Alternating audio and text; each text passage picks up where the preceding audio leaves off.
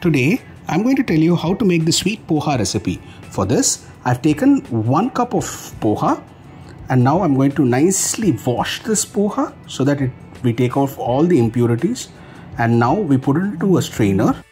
The poha is now ready to be made. It's now time to make the jaggery syrup. I've taken 1 cup of jaggery, added some water and place it on simmer. You'll see the jaggery syrup gets ready as I keep churning it. Now I run it through a strainer to ensure all impurities are out.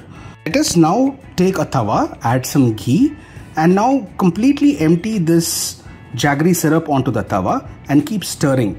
This helps it thicken. To this we add some dry fruits which are fried and also add the washed poha onto this and nicely keep stirring. Allow it to mix well with the jaggery syrup and now add some grated coconuts on top of it. We add some elaichi powder and nicely stir it well. Add some ghee so that it binds the sweet poha well. Now the sweet poha is ready to be had.